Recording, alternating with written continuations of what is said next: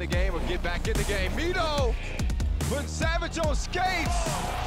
Egypt putting on a show. They ain't scared of Serbia.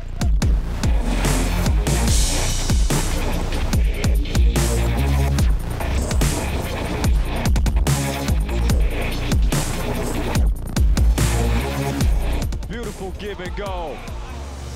The Australian lady showing us how it's done.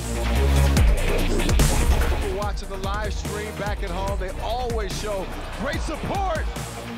Meanwhile, Carrington hating like Day-Day. Top flight security.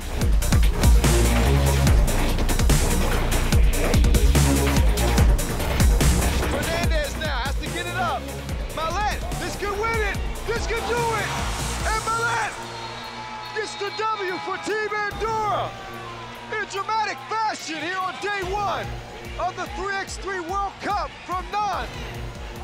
And Malet has struggled with his shot for most of the day and comes up when his team needs him most.